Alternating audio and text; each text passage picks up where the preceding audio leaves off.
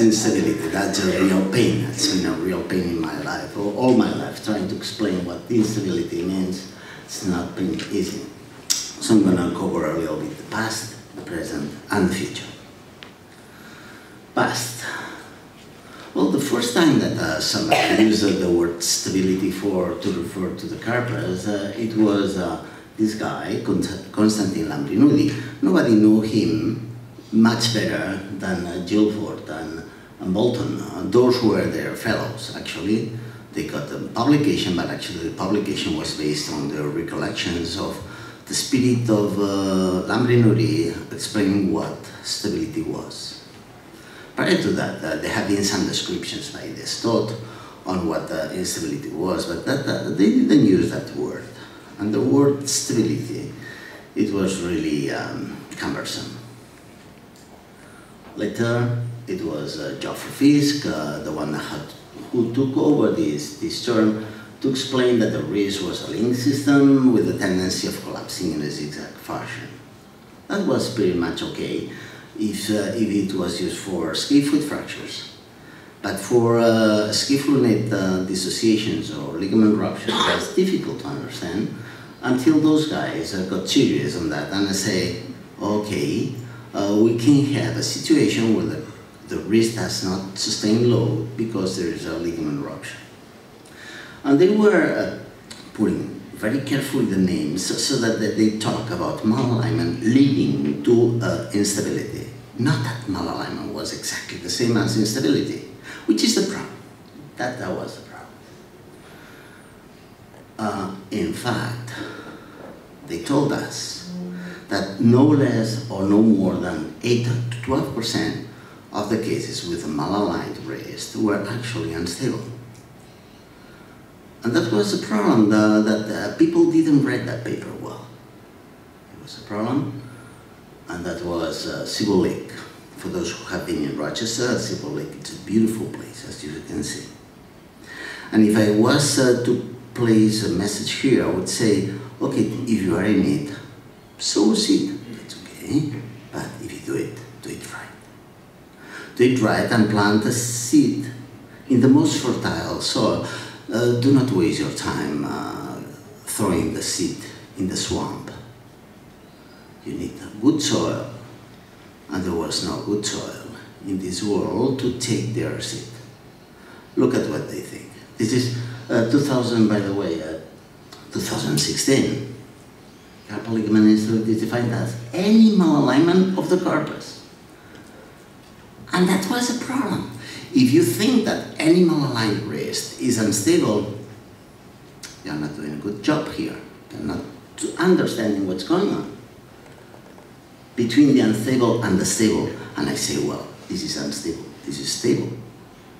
The house, of course, is stable. It's unstable there because by just pushing a little bit vibration, a little bit of wind, whatever, it falls down.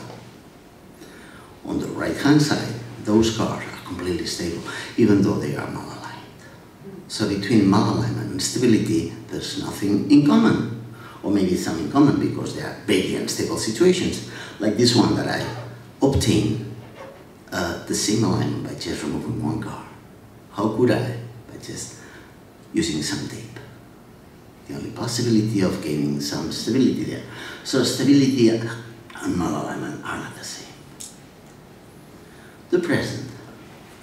The present started when I was asked to review and to renew the chapter of wrist instability. This is my senior partner, Alberto Yuc, and he was the one that encouraged me to clarify specifically what instability was as opposed to misalignment or dislocation.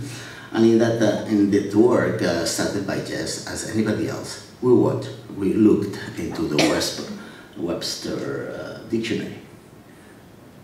They say, not likely to fall.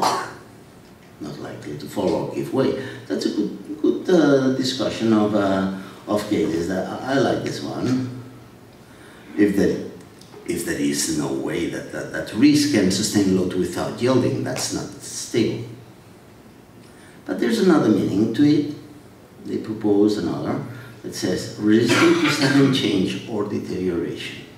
Resistant to sudden change. Meaning what? Meaning, if there are sudden changes in motion, if one bone from one position to another doesn't follow that smooth curve that it's normal for it, that's not stable. And we're using this definition to say that there are unstable wrists that clunk. And we make it also another mistake. We make the relationship between clunking and instability. In a way, we thought, okay, there are two meanings that we need to consider. One derives from the verb to stand, and the other one from the verb to stay. If it stays longer and longer, and it does move without changes, that's stable. If it stands, if it's able to sustain load, it's stable again. But they both cannot match in most cases. Because you may have a biomechanical instability, kinetic or kinematic, and you have to have symptoms for this to be clinically meaningful. If that's it, and that's a definition that it's the current definition, if you look everywhere, this is the definition they are working with. Again, I'm not happy with this. I'm not happy with this situation or definition. Because if it stays, and at the same time it's to stand, what's the problem? What's the problem is that this is my daughter. She's got a clunking wrist, she's got a malaligned wrist, but she has no symptoms.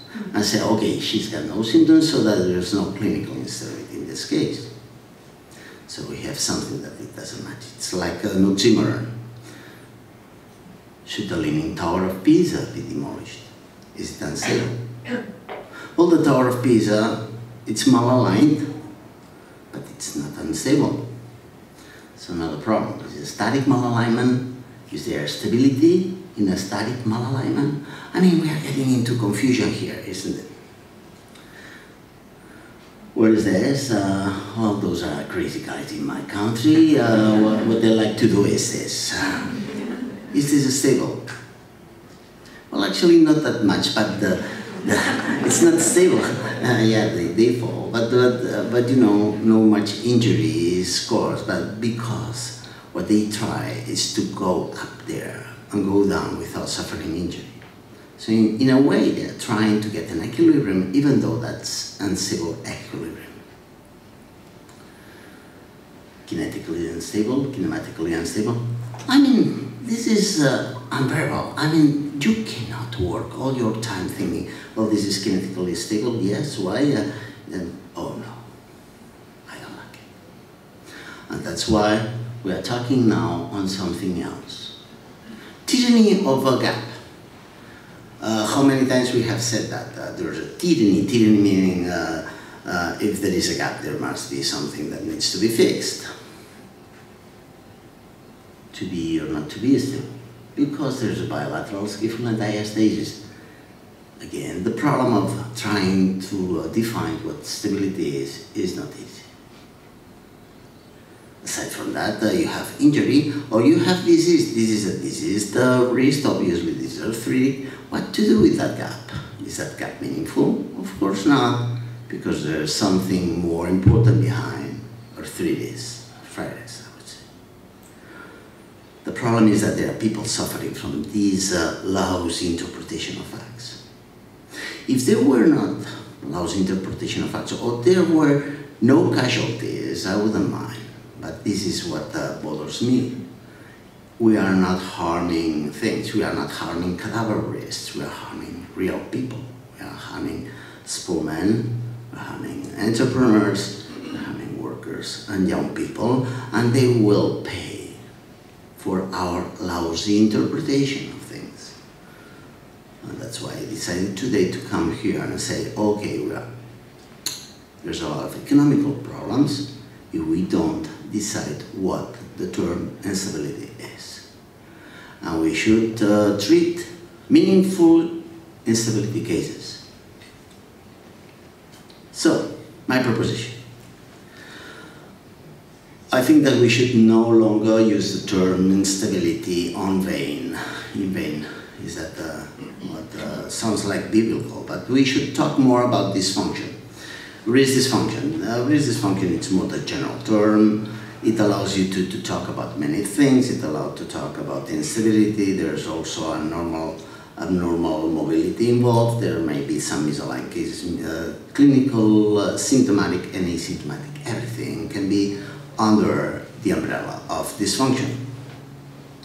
Once you have accepted that, any dysfunction can be divided or is a combination of one of the four factors that are there. Wrist instability. Let's accept that there's only one definition of instability. Let's not take two. It's not to stand and to stay. It's only to stand. Something that stands, something that is able to carry load is stable. Only that. If it's not that, if it's a problem of motion, let's talk about abnormal motion. It's much easier. The description is much better. These kinematics will get you. If there is any abnormal carpal motion, that's another problem. Different from instability. You may have an instability, you may have abnormal motion, but not both. Third, misalignment. Let's talk about carpal misalignment when there's an alteration of carpal alignment, when there are gaps or step-offs, joint incongruity, whatever. This is another factor, but needs not to be necessarily implied that a misalignment is unstable or a misalignment has a disc kinematics, different thing. And finally, symptoms. For any reason, there are many cases that are unstable or are misaligned that do not cause symptoms. And if they do not cause symptoms like my daughter, they should not be treated. Again, and besides, this is not like a Benz diagram that we may talk later this morning about the RUJ. This is something that the number of unstable wrists is so little as compared to misalignment, or as compared to clinical symptomatic cases, or as compared to altered motion, that we should not work on something that as if they were exactly the same. Instability is a very rare condition. Rare condition. And I'll say again, it's a very unusual condition. Besides, if in this scheme of thoughts we start filling all these gaps with little acronyms, we're lost. I propose you to just break away from acronyms. We're wasting so much time on acronyms that we miss the point. We don't understand carpals enough. In fact, in my opinion, if we follow this way, carpology will be that the study of the wrist and its many acronyms. and this is not good. I mean, this is not good. Why should we use acronyms that are useless? Is this SLAC 2 wrist? Probably you all agree with this, that this is SLAC 2. Believe me, where's the advanced collapse? Can you see an advanced collapse in this case? Why should we use a formula that says that it's an advanced collapse if it's not advanced collapse? Why not just describing things? Let's describe instability as the ability to sustain load. Let's describe that SLAC 1 by saying, oh, there's osteoarthritis in between the radius and the radial styloid. Or radius K photosteoarthritis. What's the problem? No problem. You describe, and everybody understands. You say it's SLAC 3, and everybody will have to take that thing and say, okay, it's SLAC 3. Oh, that's it. No. Let's move away from acronyms. The ones that we can. So, how to describe instability? We have said already. I'll jump over this. Wrist is kinetically unstable when it's unable to bear physiologic loads. Everything, okay, this is not physiologic, I know. I know that you are all aware that this building is unstable. Not only is it unstable, they had to demolish. Otherwise, it was a serious problem with for the people walking by. This is instability, inability to sustain load. This arch is a Roman arch. It's in my country. It's stable. It's been stable for ages, and still it can sustain all the troops coming all over that arch. This is stability. This is stability and nothing else. So, you can only be sure that this wrist is unstable if the patient tells you, okay, this wrist gives way when I'm using it. That's instability. Instability there cannot be measured with millimeters of gap. Actually, we shouldn't care much about the gap. We shouldn't care much. We should listen to the patient. He will tell us. Instability cannot be measured in degrees of misalignment. Of course, there are cases that they have an obvious scaphoid dissociation and they have obvious increase of a scaphoid angle, but on theory, based on this, instability cannot be measured. It's a symptom, it's something that the patient tells you. Static X-rays cannot show misalignment or it cannot show instability. They can show that there is a gap, of course. In this case, what do you think? Is it unstable? Is it stiff? It can be stiff or stable or unstable, but they cannot be both. If you have instability, you cannot be stiff. If there is a stiffness, you cannot be unstable. There's a stiffness here. For the same reason, arthroscopy cannot show you instability, cannot assess stability because there is structure. And if there is abnormal physiological load through it, there is no way of studying this arthroscopically. So, instability, ability to bear load, that's it. Abnormal mobility, it's a different thing, it's a different ball game. Actually, it's abnormal mobility, and abnormal mobility can be in different ways. It can be described as this kinematic wrist, and it can be this kinematic wrist because there are changes in the way the wrist moves, and there are sudden jumps of one bone from one position to another. This is normal swing, there's a reduced swing, this would be stiffness, pathological or not. It may, you may have an increased wrist laxity, and you may have a hypermobility, and you may have also abnormal planes of rotation, and still it may be normal. It may be normal, and it doesn't have any meaning with instability again. It may be predictable dysfunctional wrist because of that. But it's predictable. Every time that happens, it happens. Okay. Or it may you have an unpredictable abnormality in the way the wrist is moved. And that's a factor that it's independent on whether the wrist is stable or not. Get it? So, if you are talking about these kinematics, you need a dynamic way of exploring it to assess it. You cannot assess that with a static views, because we are talking about the dynamic thing.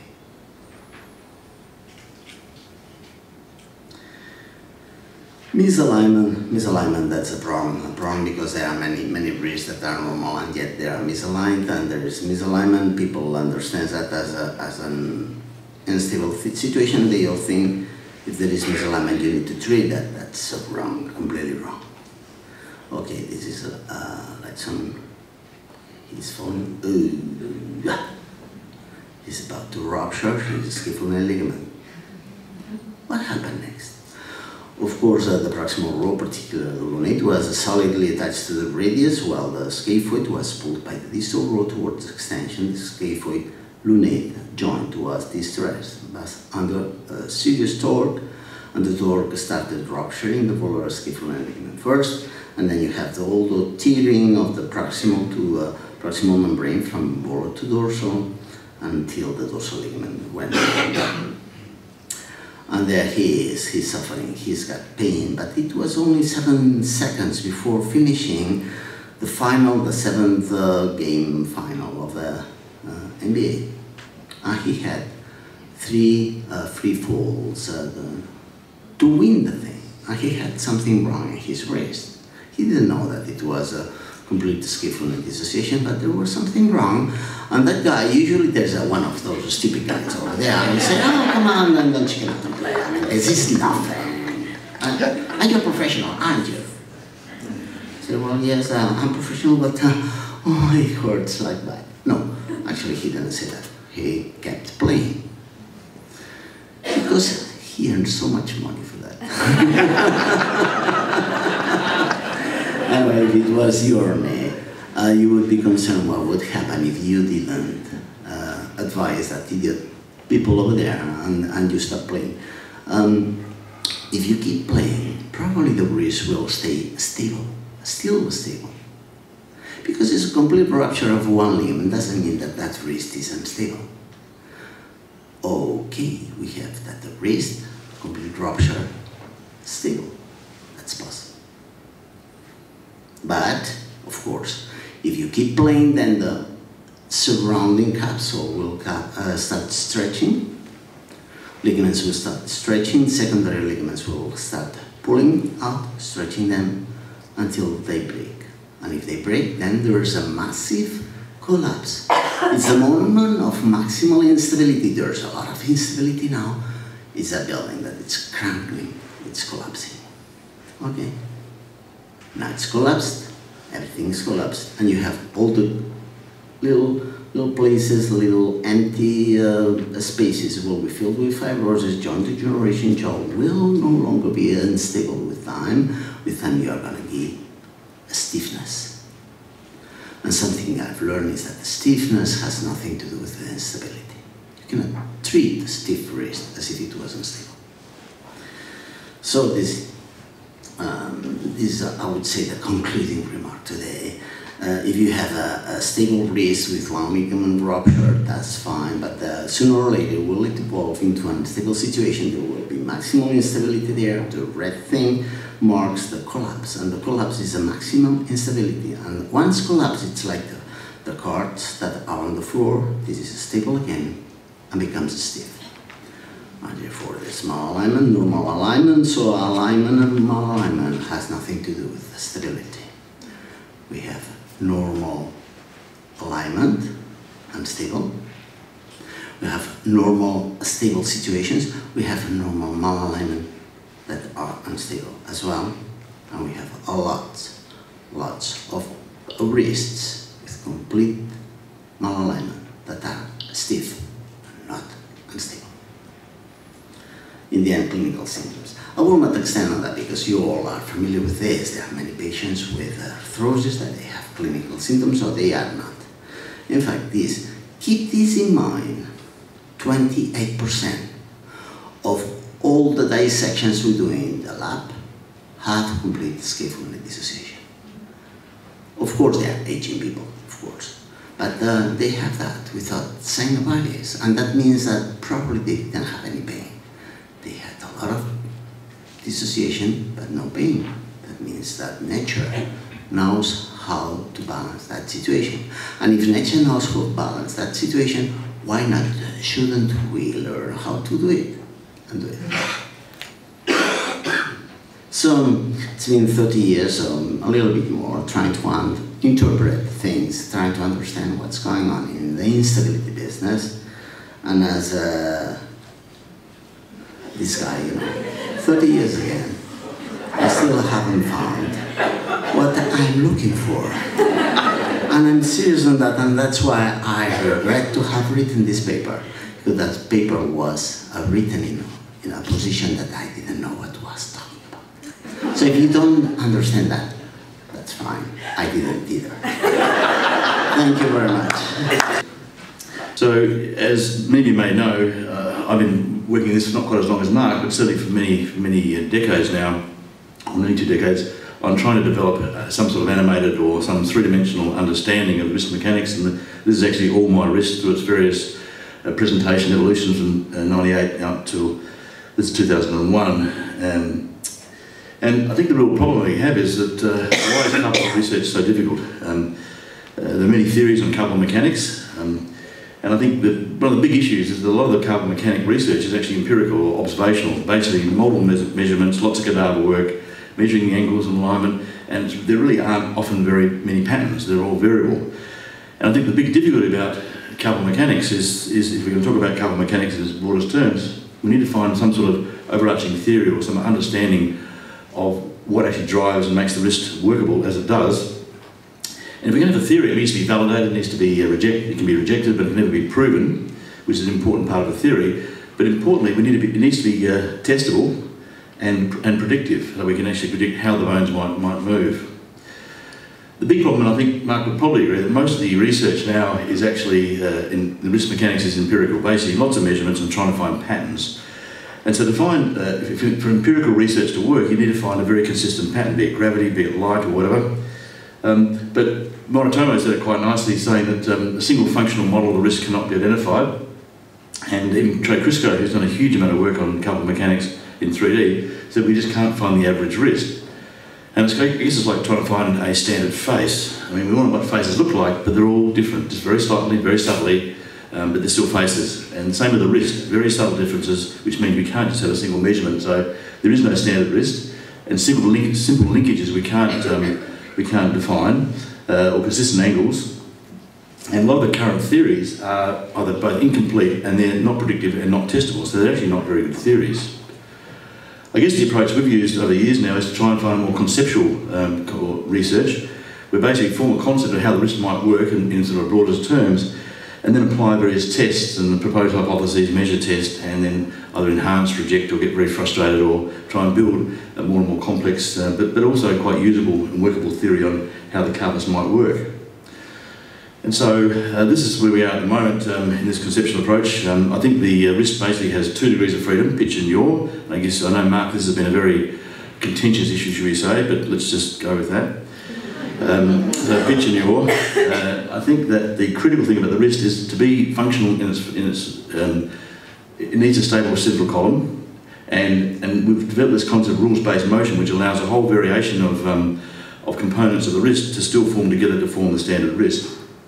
Now, if we look at this 2 degrees of freedom, there are about 6 degrees of freedom, which up and down, side to side, forward and back, pitch and yaw, and also rotation. And I think in reality, the wrist, I think, has basically 2 degrees of freedom. It's basically flexion, extension, and radial ulnar deviation, so 2 degrees of freedom. And I think that while Mark talks about the pronation and supination as being an important inherent part of wrist function, wrist motion, I think that the major function of the wrist ligaments is to prevent this rotation. I like your arsal is better than the hustle, Mark. The arsal ligaments, yeah. But I think the reality is that this starts to provide a more understandable reason why the wrist is the wrist. And it's this central carpal column. Lost my picture there. Anyway, so but what we have is the lunate to the capitate to the second and third metacarpals is this central carpal column, and the bones on either side maintain that longitudinal stability. Now, as part of this process, I think we've looked at the three-dimensional animation as being an important part of trying to understand what's going on. We've used this software. We've been using it for some years now. We've taken CT scans, make models in positions in flexion, extension, radial ulnar deviation. We create we animate the models, and then we try and work out the inter-bone relationships. Are there actually connections between various bones? And we did in fact find over many years there is a connection between, on the volar side, a quite consistent isometric point between this point here, lunotroquetral, luno-radiolunate, and also these trapezium scaphoid, and dorsally on the scapholunate. So very definite isometric connections between components of the wrist. Again, a point of contention with Mark. But I think we can actually demonstrate this quite nicely. In these lines here, these different lines represent different lengths and variations as the wrist moves. And the green ones remain isometric and the blue ones don't. And bearing in mind, this is actually a three-dimensional relationship. So although this two-dimensional presentation may not appear that they're looking to change in length, this is in 3D, in and out of the plane. And what we found is that there are definitely certain ligaments that remain isometric and certain ones that don't. And you've only got to change the position of the point only very slightly by a millimetre or two, and then isometricity is lost. And so what we've worked on is basically the wrist and telling us where the isometric points are, not the anatomous. And I think in particular, the long radiolunate ligament, this is could you just animate that next? Can you give it a click? If we see here, this is the long radiolunate ligament, and the yellow lines represent the isometric connection between the lunate and the radius. And as you move it, just keep it moving it, we can see as it moves backwards and forwards, the bones do move, and there are definitely lines that remain isometric, which I think is critically important to the stability of the wrist. And this is the central column we're talking about here, and we published this some years ago. So I'll introduce right at the start now that we have this idea of these two rows, the proximal row and the distal row, but with this stable central column, and maybe we do have these two rows that are clearly quite definitely linked. And maybe each row, and I mentioned this, I'll build this as we go, but I'll mention right at the start, I think what's happening is that each of these 2 rows, be it the distal row and the proximal row, moves only through a single arc of motion, just simple, let's just think of flexion extension, that's all. And by having these 2 arcs, of these 2 rows moving through a single arc of motion, but being offset, and having a different combination of either inflection, extension, or both inflection, gives us this 2 degrees of freedom. And so we have this, the coronal proximal row, the offset coronal distal row, pushed out by the trapezoid, which pushes this trapezium forward and therefore rotates the distal row. This gives us this motion. So, stable central column and the rules-based motion, to bring this all together, this was part of a larger theory based on Telesnik's work. And what we're talking about is having these 4 rules: bone morphology, the constraints, interaction between the bones, and the applied load. By having these variations in these different components of the wrist, we build the wrist. As the rules vary, we still have the same end result. And so what we have is the bone morphology, the isometric constraints, the surface interaction, and the load, which together, as a sort of like a product, provide wrist motion. So you can change the shape slightly, the linkages need to change. So it gives us this capacity to have this great variation in wrist measurements, but still the same outcome as a workable wrist. And so what we've done is try to identify the models, the bones, the linkages, and we want to do this in the computer, but it's been quite difficult, and I'll show you some of these stuff later on. We apply the loads, and then we apply motion and see if it works. And if we just run that, if we would, what we've got, and this is our model here, so these are basically 5 bones, quite stable, but they move. So what we have here is a very stable construct through certain arcs of motion, and it's just these simple, they're actually 7 lines. These simulate the tendons, and this simulates the ligaments. So the bone shape, very critically designed, plus the specific ligament connections, creates a stable construct. Now, one of the other issues we have is if we found these isometric points on radial and on deviation, are they in flexion extension as well? And so what about flexion extension? Do these isometric lines or connections occur with the wrist going in the opposite direction, not just radial and on deviation? And so again, as part of the theory testing, we have a hypothesis that the isometric constraints are present in all directions. So that's our, so testing it is to do isometric analysis of a scapular connection or radial lunate connection in wrist flexion extension. Now this is the same wrist, this is in flexion, all right? In extension here and flexion, so flexion and extension, same wrist. And what we basically do is we get we identify points on the radius, we then identify points on the lunate, and we measure between each of those points on the lunate and each of those points on the radius in flexion and extension. And what we find is there's actually only one line, one pair of dots, which actually lines up and remains isometric through range, and it happens to correspond to the long radial lunate ligament. So we've found that on flexion extension, there is in fact a definite, almost a singular point of isometricity between the 2 bones. So our hypothesis is actually correct, that it was validated that there is actually scapular lunate connection, isometricity in flexion extension and radial and on deviation. And so we have this combination that if the rows, how the rows then move, and if they in fact have isometric constraints in both directions, it must be that they're only moving in one single arc of the rotation. They can't be like a universal joint. So we have the articular surface and its coronal angle, with the proximal row sitting like this, and on top of this is the distal row at a different angle. And again, I mentioned pushed around by the trapezoid as it pushes the trapezium forward and rotates the axis of rotation of the distal row. And this corresponds to the dart throwing motion, where the proximal row is stable and the mid-carpal joint simply moves through this oblique coronal arc. And so the hypothesis, therefore, is that do in fact the 2 rows move in the same direction in pitch and yaw and in the 2 degrees of freedom. And the hypothesis is that the proximal row moves simply in a coronal arc like this, and the distal row moves in this arc, simply flexion extension, that's all. So what we did is we got there, take our 3-dimensional models, and we have, this is a wrist flexion and this is wrist extension, again different amounts of motion, but in fact the same direction. We hide the distal row, and what we find, that when the wrist goes into wrist flexion, the proximal row flexes, and when the wrist goes into wrist radial deviation, the proximal row flexes. So the proximal row moves in the same direction in the 2 degrees of freedom. So wrist flexion and radial deviation, it flexes. Wrist extension and ulnar deviation, it extends. Same arc, different range. The distal row, well, the distal row does the same thing. It simply moves in the same arc of motion on the proximal row. So what we have is in wrist flexion, the distal row flexes. In ulnar deviation, the distal row flexes.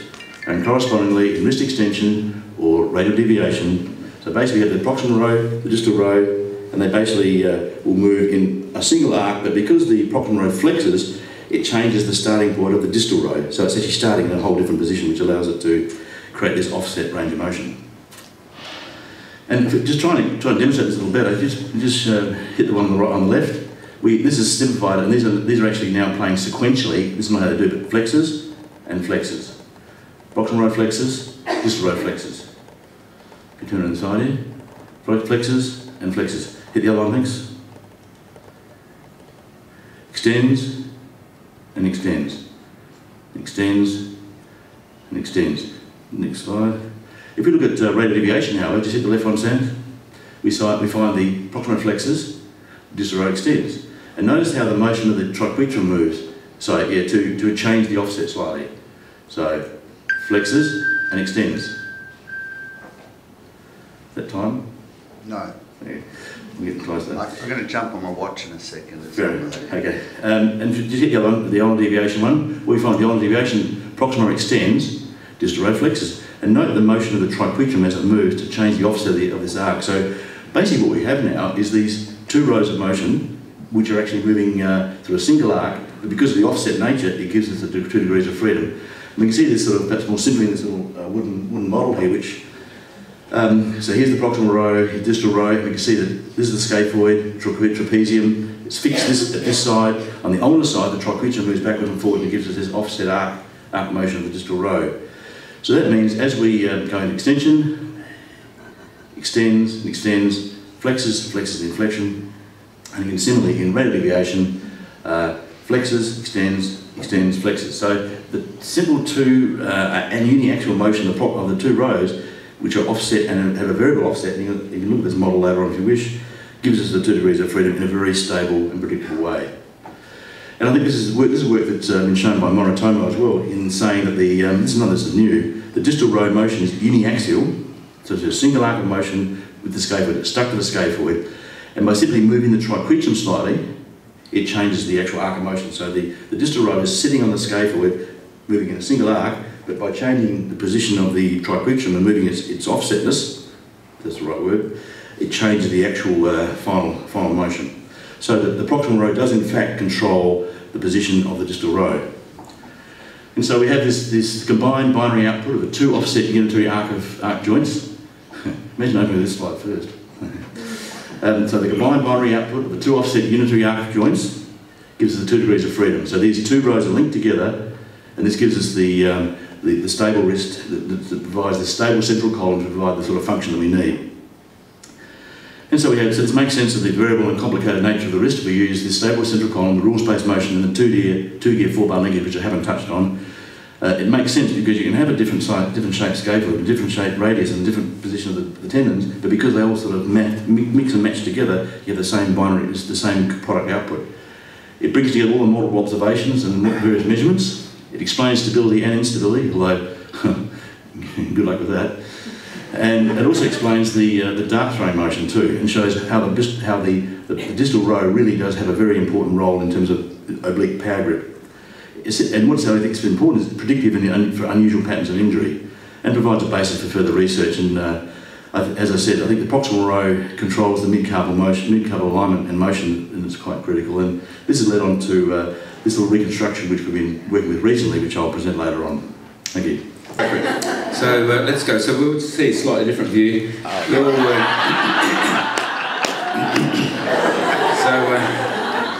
The hats off to both of you there. So with regard to the wrist, we know that the distal radius and the shape of it, it's probably surprising that we don't see a lot more carpal instabilities or all sorts of issues that we do in clinical practice. We know that the columns are important for loading. We know that the rows, I think, are important for the mobility. But I think there's the other concept which I think of as the rings, which provide stability and hold the whole construct together. So with regard to the columns, We can see here the loading is important, and we can see it's important to create compression across the carpus and transmit the load from the radius into the hand. We can see with this micro CT of the lunate, we can see the internal structure of the bone is important and designed to be a column in itself. With regard to the radius, we also know that the structure of the radius is also designed to transmit load from the radius to the subchondral bone plate into the shaft. If we look at the carpus, we can see here in a neutral position how the load tends to go through the radial column and the central column, but as we transmit the load, transmit the wrist into radial deviation, the load of the carpus is now changed. The columns are reorientating, so the load is now through to the radial side of the wrist. And with ulnar deviation, again, we can see that the loading is different. We can see the scaphoid is not even loading on the radius. So the columns change alignment and change the loading depending upon the position of the wrist, and the proximal carpal row tends to swivel in and around underneath the distal carpal row, which is often considered as a monoblock. So with regard to how do the columns fail, we know in a Barton's fracture or a translunate type fracture that there's often an instability, a fracture of the osseous structure, which leads to the failure of that entire column. Distal carpal row, is it a monoblock? I think it's probably a little bit of a simplification to say it's a monoblock, but in essence that it does have motion through within the distal carpal row. We can see here between the trapezium and trapezoid, we can see there's some independent motion, so if you're loading up to pinch, the transmission of the load through the scaphoid, whereas if you're power gripping, you're going through more the central column. And if we look at this arthroscopy, we can see the capitate and the hamate does have independent motion at that level, and this is important for transmitting the load between the carpal rows. Now Mark taught us this back in 1989, Mark. I think you had longer hair back then, but what Mark taught us was about the different types of axial instabilities. But I think one of the additions and adding on to that is that all of these have a distal carpal row involvement. So the axial instabilities are a distal carpal row instability. Going to the proximal carpal row, which is the thing that we all tend to talk about, and someone told me recently that all instabilities involve the proximal carpal row. I don't think that's actually true. But if we have a look at how the rows interact, we know that with the wrist going into flexion and extension, so as the wrist goes into radial deviation, you get this obligatory flexion of the scaphoid, and if you go into ulnar deviation, you get obligatory extension of the triquetrum. If you have scaphoid instability, it breaks. I'm just going to show that again because... So if you go into radial deviation, you get obligatory flexion of the scaphoid, and in ulnar deviation, obligatory extension of the triquetrum, and the scaphoid lunate sits in the middle in this balanced position. With scaphoid instability, we now have an unbalanced carpus. David Lickman taught us many years ago about this oval ring concept, and this is really about the transmission of load and interaction forces between all those rings, bones of the ring, and we can see how the proximal distal carpal row are aligned in this way. So if we go into radial deviation, we can see the scaphoid goes into flexion because of the obliquity of the trapezium. So distal scaphoid and a scaphoid fracture goes into flexion, and in lunate triquetral instability, we can see that the lunate and the scaphoid go into flexion. So the thing that we're starting to work on now, and some of that talk has been, many of you would have seen before, but we're trying to reassess how we approach the carpal attachments. Steve Vegas' work on the top left, some work that we've done with Quinton Fogg and Matthias Umstein, and then also looking at our CT scans.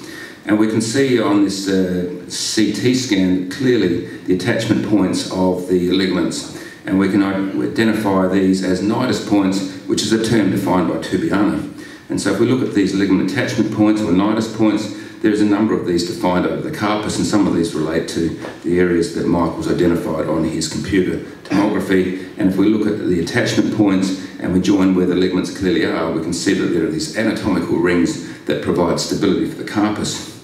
Mark has taken a slightly different approach on this and talks about pronation rings and supination rings. And in fact, if you draw them out on here, you actually get Mark's rings.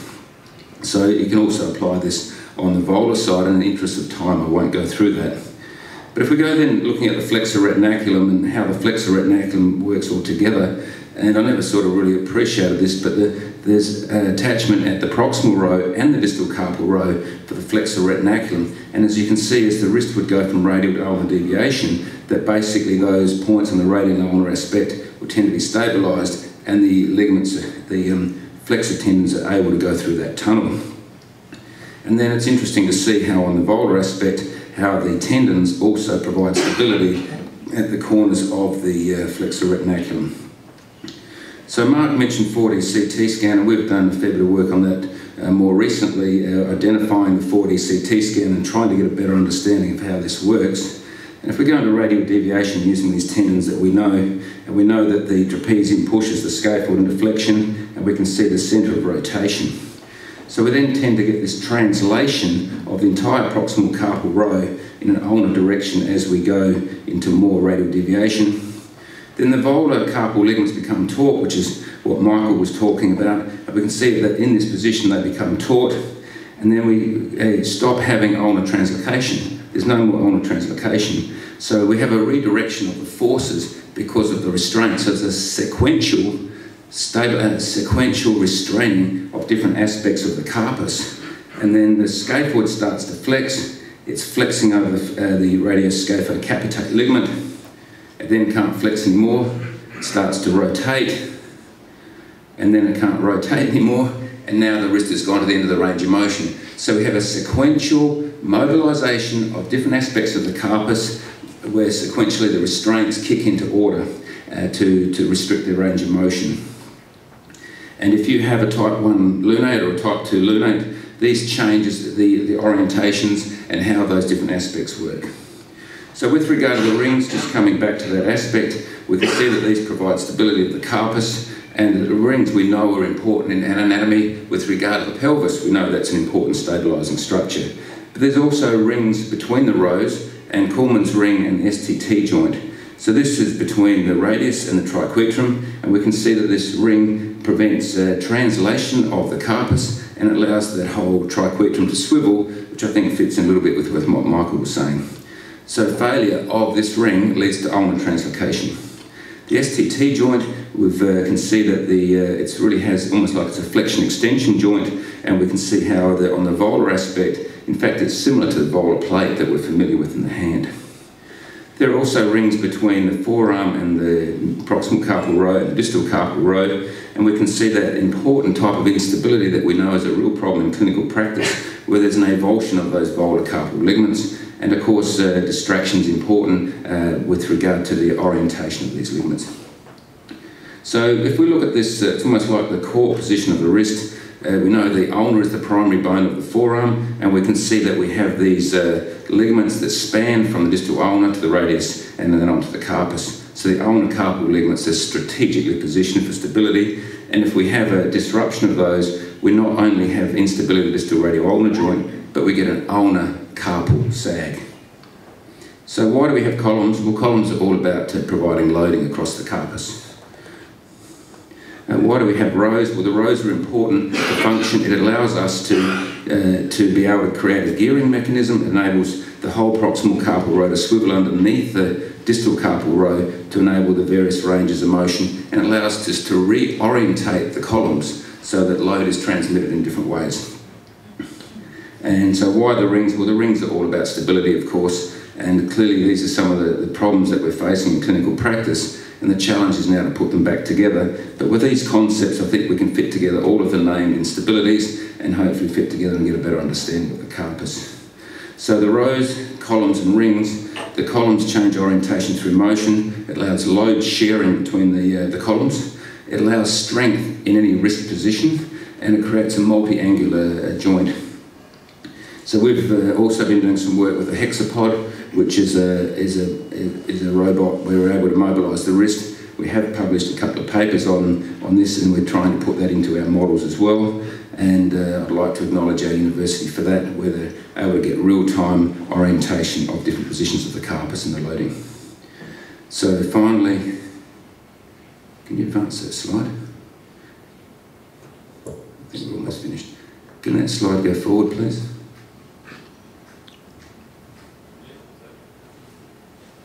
I think, Mr. Chairman, I might finish on that note. I'd like to thank Jeff for the hospitality and Rowan and for a wonderful session. Thank you very much.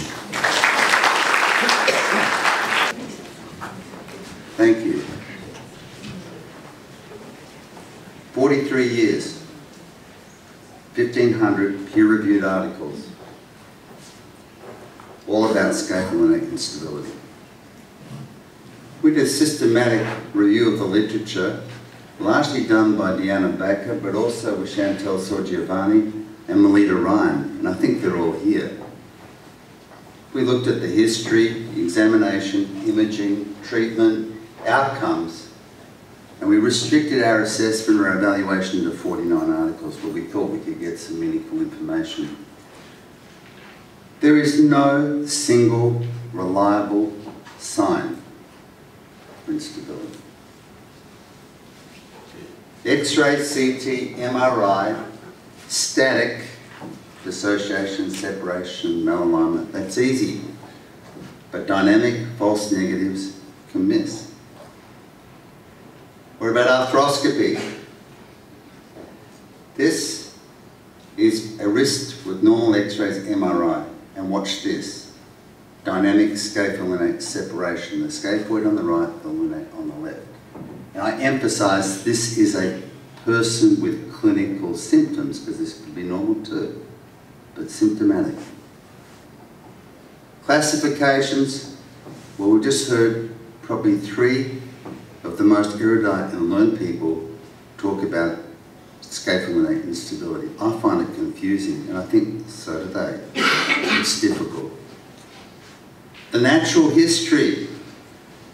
I don't know where these figures come from, but it said that 5 to 10%, well, I've read the article, with scapholinate instability will get slack arthritis. So do we have to operate on all of them to prevent the inevitable slack arthritis? The data's not there. 30% of elderly cadavers will have scapholinate instability, and I don't think they were complaining about the problem when they died. At least the ways nobody was listening. It's not just about the scapholinate ligament. It is linked with the extrinsic ligaments. These are diagrams from Liz Hagen. The ligaments behave differently under load, hysteresis. The anatomy is variable. We've heard about the wrist being like a face. It is. The metacarpal joint varies, the triscaphoid joint varies, the quality of the ligaments vary. So each wrist is unique, and each wrist will express its problems in different ways. And so will the people at the end of the wrist. You can do very, very well. And people vary in their ability to do that as well. So I was perplexed. And when I was perplexed, what do? You look back in your own results, and they weren't very pleasant, quite rude actually. 10 years, and you can see I can't make up my mind. I tried the modified Mark Garcia Alias operation, the 3LT. I tried the Ross. I tried the McToolen. I tried the PC-HO, which is the extracapsular anterior posterior arthroscopic open repair. And then I figured I couldn't hold it together, so I added tape. Now, these aren't really scientific things because my appreciation of this problem changed over the time, and it was just an overall impression about how good was I doing. So this is what we got. A mean of 86 degrees in the flexion extension arc. What can I expect from a tendon weave? Because this is what it is. It's just a piece of tendon wound around the wrist to hold it together so it doesn't go, and you're going to hope it's going to work. Well, my figures, besides the motion arc of 86 degrees, we had a dash of 30 to 40, and we had a JMAR of 72%. And 20% of mine went on to a partial fusion. So I think Mark said that we can't harm people. Changing perception. We're now looking not just at dash range of motion and a JMAR, but we're looking at pronation strength, supination strength, and force place strength. And we're finding a lot of interesting data that we don't quite know what to do with yet. But hopefully it will help us in the future make some sense about what to do for people with these problems. We're starting to see things differently. Talking about dynamic instability, there is a drive-in sign and a drive-through sign. I emphasise these are symptomatic risks with nothing else wrong. In traction and out of traction. Because it's a little bit simplistic. We're looking at these risks with a 1.9mm diameter arthroscope, which you can snap in your fingers if you try hard enough. And you can't equate that to somebody leaning on a table or a surface and placing their weight, their whole body weight on it. It's a very narrow view of what's going on. So if you test them in traction, you'll miss a lot. You have to examine them arthroscopically in and out of traction. Here it is in traction, and you can see it opens, the scaphoid and the lunate open. But if you take the traction off, you can drive in, but it's not a drive through. The scaphoid and the lunate are open, but you cannot drive through.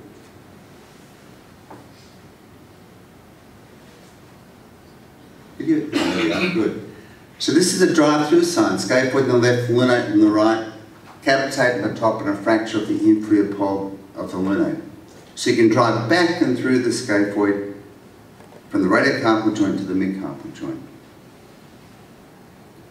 So we had a look at scapholunate instability, people that turned up over 12 months with what I would call painful mechanical symptoms in their wrist, and we found that 90 were dynamic. 87 had a drive-in sign, so you could drive from the midcarpal joint in between the scapholunate joint easily, and you hit the scapholunate ligament complex and you couldn't get to the radiocarpal joint. And 3 had a drive-through sign where you could go backwards and forwards. 17 were static. Now the drive-in signs and the drive-through signs, arthroscopic was 100% in terms of working out what was going on. X-rays 3%, MRIs 9%, and 10% were uncertain. So what happened to these 87 drive-in signs? Because if you look at some of the classifications, they would tell you to operate on them. I said, operate on them. Well, when you sat down and talked to them about what the results were with surgery and what we know about it and what happened, 13 didn't want anything. They just ran away. 31 actively got involved with our therapy program. 9 had surgery, they're quite symptomatic. And 35 had other pathology. So, 4 of our therapy patients went on to surgery. We couldn't control their symptoms with therapy for more than 3 months. And 3 of my surgery patients went on to partial fusion. So what happened to the ones that had other pathology? TFC repair, distal radius osteotomy, ulnar shortening osteectomy, shorted their problems out. So the importance of a full and accurate diagnosis, and Mark's going to talk to us about that later, about looking at everything, not just focusing on the scapholunate instability. It may be a red herring. Of the 27 that had therapy,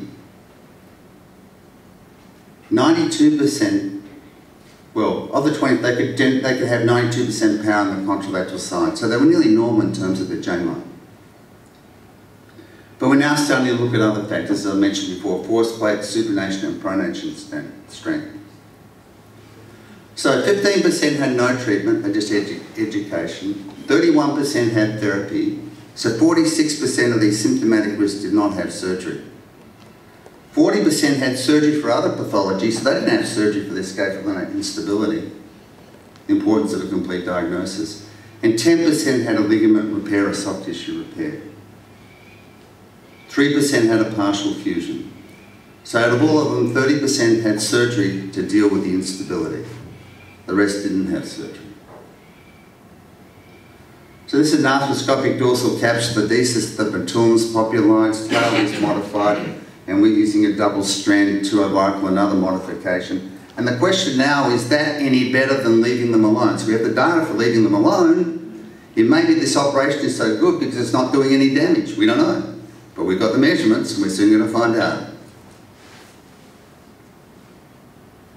This is a version of Mark's operation, probably not done as well as Mark. You can see I put anchors into it because I'm struggling. I'm trying to make it work better for me. This is Mark Ross' version. Look at that come together. You know, that feels so good when you pull it and it comes together, but nothing wrecks it more than follow-up in my hands. This is the one that PCO does. It's an extra capsular, anterior, posterior, arthroscopic open. That's when I first started, so I got a cut so you can see what's going on. The benefit of that is you don't do a capsulotomy, you don't denervate the capsule, so hopefully if you need to do something later on, you've got something to work with. You've got nerves and you can react with the brain. So what happens here? Rotatory scapholinate laxity without separation, scapholinate separation without a drive-in sign. You've got dynamic with a drive-in sign, dynamic with a drive-through sign. You've got static with malalignment, static with subluxation, and that can be dynamic or static. That's a tricky one I find. And slack arthritis. Well, the laxity bit you can throw out, that's normal. Okay, and it doesn't need an operation. For these guys, a lot of the previous classifications will say off rate. What we've found is if you give them therapy, time, proprioception, 80% will be fine. 20% will not, and they'll go to surgery. Of the ones that have surgery, 80% will be okay and 20% will go to a fusion. So it's a pretty serious thing when you start operating on people with this. Drive-through sign, well, we don't have enough of them. In a year, we only had 3. One had surgery, one ran away, and one's thinking about it. You talk to them quite clear, that's what they want, okay? That's a symptomatic risk with drive-through. Malalignment, subluxation with the proximal poles off the dorsal lip. You know, I've always thought in the past that needed a tendon weave, but it needs to be flavoured with something. So what do? What do I do? No pain, no treatment. Done. Doesn't matter what the x-ray looks like. Pain and disability, we look at their functional assessment and work out whether they're going to have therapy or go to some form of soft tissue reconstruction. So, I don't like classifications. This is my current roadmap, what I use, and it'll probably be different next year. It's probably different now after hearing these first 3 talks. Symptoms and function. These classifications are nothing without measuring what people can do. Nothing, therapy, surgery. For here, if we can't solve it with therapy, they get a modified methylum. Malalignment, a tendon weave, there's all sorts of mild use of PCO. But what I would emphasise is in the last year I've done 2. Out of all the people I see, all I do is hand and wrist. I've only done 2 tendon weaves in the last year after looking at this. And they were people with acute injuries. Within 3 to 6 weeks, they were howling with pain and they were really sore. And the emotion of that kind of presentation with a big gap, that's the thing that forced me into that. But it's rare. And of course, arthroscopic partial fusion if they need it. 80% therapy and exercises. Huh? So when I was talking to the therapists on Friday night and they knew Mark was coming, they were so excited because they want to hear what Mark's got to say about rehabilitating these wrists. So laxity and instability, therapy and surgery.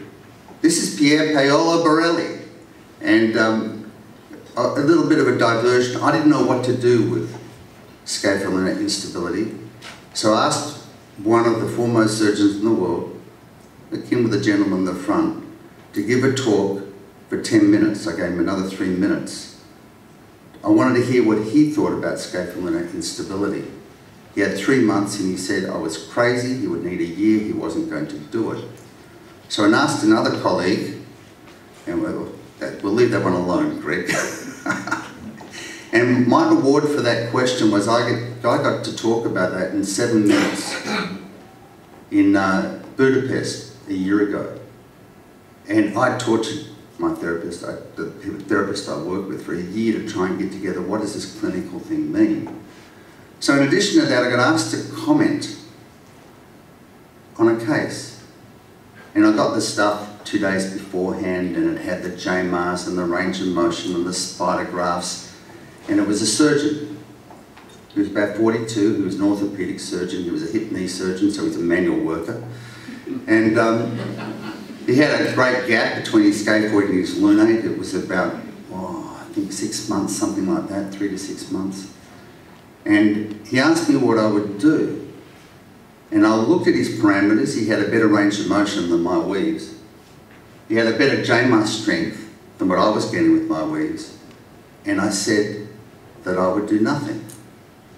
And the furor, the absolute furor, it was embarrassing. Everybody said, oh, you've got to operate, you've got to operate. So I'm sitting there in front of the whole audience, cringing like that, wanting to do the walk of shame by yourself. You screwed up. Terrible.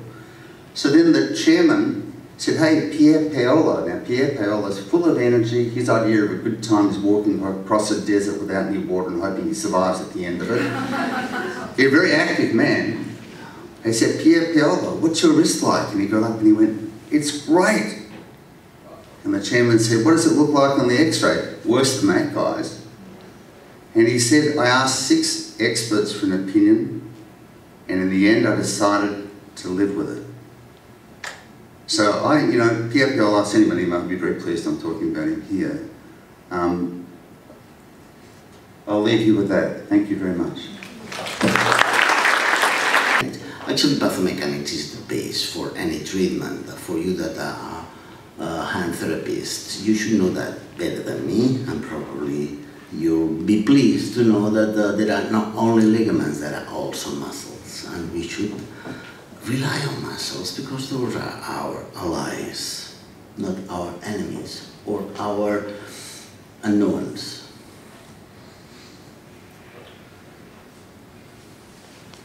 Let's start by saying that this is not Jurassic Park. Actually, it's much more complicated. It's not a simple joint. Actually, it's not a joint. So we have seen today there are so many bones, so many ligaments, so many articulations, and so many things that the people are thinking that there are ligaments. Actually, are not. Most of them are not. And there are many, many tendons crossing that joint. And further away, you have seen that before. Also, there are no such thing as 2 identical wrists. All of them are unique. All of them are have their own features, you know. And the same can be said for carpal injuries. If you look all of those carpal injuries, they were kind of randomly pulled from a list of injuries that I had in my casualty day. So they may look similar, but they are all unique. All injuries should be treated as if they were one single unit. So tailor-made treatments, that's a key. Kinetics, we have been talking about a lot about kinematics. I don't know how to treat kinematics. I know how to treat kinetics a little bit, but not kinematics. Kinematics is much more difficult than we think, because there's a lot of things involved, as you said. Joint surfaces, ligaments, constraining ligaments, ligaments guiding, muscles, torques, not only 2 degrees of freedom.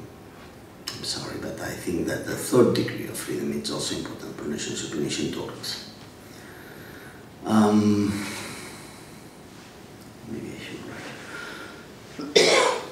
Evidently, any activity that you create, you're creating axial forces that are transmitted across the wrist, and all those are generating forces inside of the wrist that create some displacements, and the displacements need to be within one range. They should not go outside of that range, and besides, once the force is released, they should return to the original alignment and the original position when unloaded. That would be the general definition of instability. And when that does not happen, that's instability.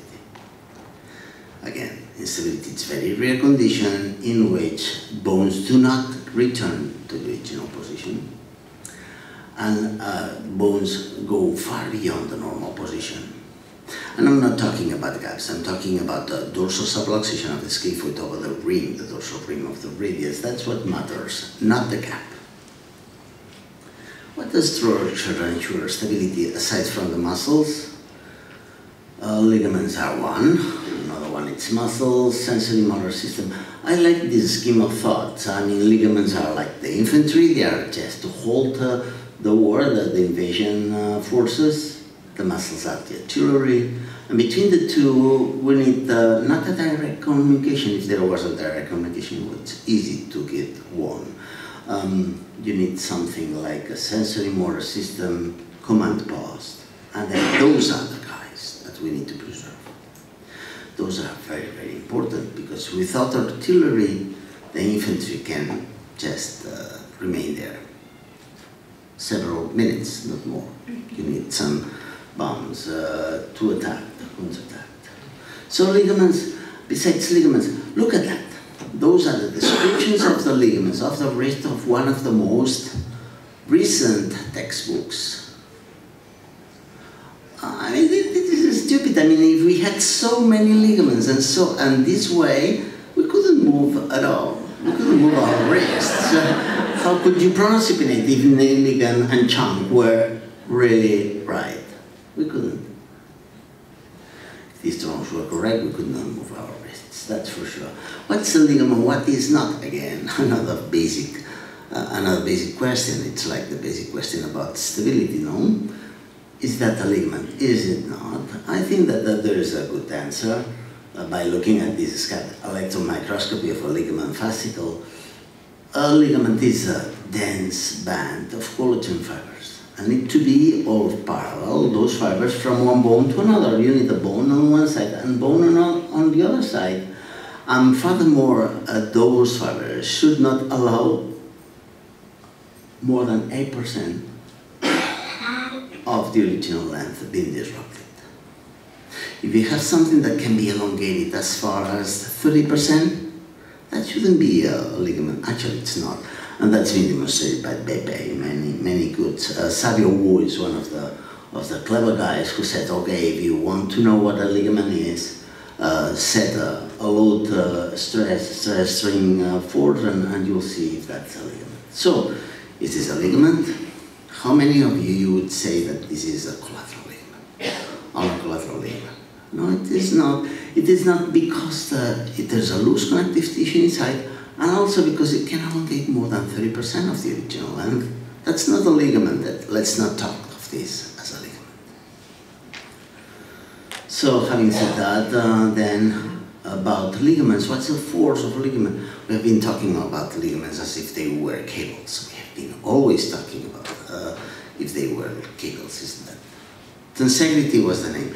Tensegrity was something that it was invented by Fuller by the end of the last century. I would say that it says, under load, all bones displace. And the ligaments are there like cables just to hold it in place. And they believed that that was the key of all the magics of stability. So that the lunate, you have an axial load that will increase in size as you are displacing the bone. And the more the taut of the ligament, the more compressed will be the joint and the more stable. Oh, well, I would love that things were that simple. I would love it. But it's not that simple. Actually, it's never that simple, because then there's a crack, and you have that crack, and that means that if there is a crack, there's instability. And if all wrists were behaving this way, all ligament ruptures would be unstable. All of them would come with us with symptoms, and any gap would be really an unstable situation. It would be a problem. On the other side, if that was true, there wouldn't be any sportsman without ligament injuries. Why? Because all ligaments function, and we can also create some supination if we use, instead of the pronators, we use the supinators. And the supinators control basically pronation, and the other ones are basically anti-pronation ligaments, like tendons.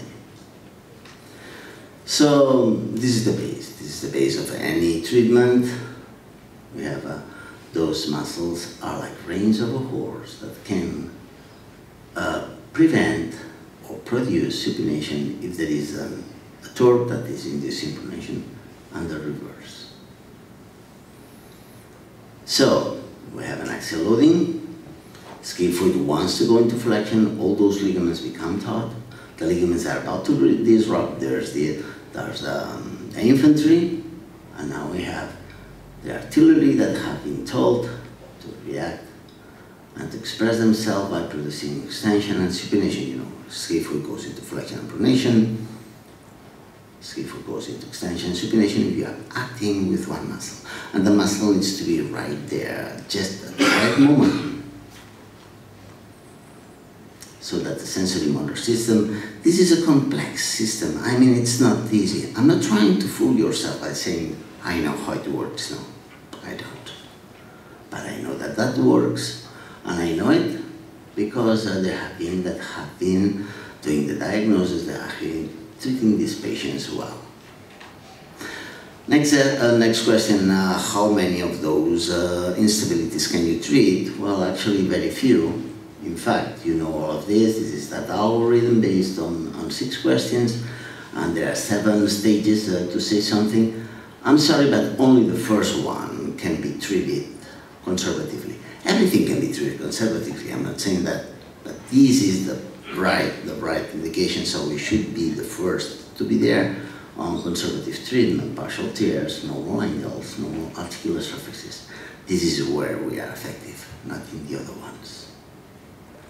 So for each of those, I have all these plethora of probable solutions. Most of them are useless, most of them are bullshit. And they need to be, well, yeah, some of them are mine, and most of mine are bullshit. And I know. The other ones, they don't, but those are, I know they are. Anyway, in this case, stage 1, conservative treatment, this is not bullshit. And we know it because there's, as you said, 30% of the patients have no symptoms, and therefore we don't see them.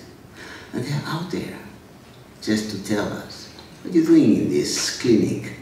That you're trying to fix something that we fixed, that nature fixed it automatically.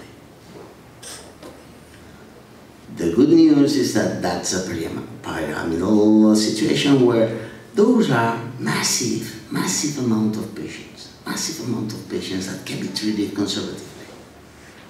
So if I was Christopher Columbus, this is one Carabella, the other one it's in the hands of surgeons, other one in the hands of somebody else. But the third one is in the hands of hand therapists. Hand therapists, you have a strong play to, a strong game to play in this. How? Well, remember, supinators protect the gap. Pronators open the gap. Through what mechanism? You have seen that. If you apply a pronation you are torquing the distal roll, torquing the distal roll into supination, it's pulling the scaphoid away from the lunate. Supinators do the reverse. So if you have a scapholunate dissociation or scapholunate instability in the sense that I've said before, work on the supinators and you'll be fine. Is that something that we have learned? No, it's something that they are demonstrating. And this is one of the first papers that proved that the pragmatic intervention of stage 1 scapholunate instability is powerful. And they can sense and they can find, at least this is a prospective study based on 7 patients that were pulled out from the waiting list in surgery. They never went back to surgery because they needed. And if you look carefully to this patient, at this paper, and you look all the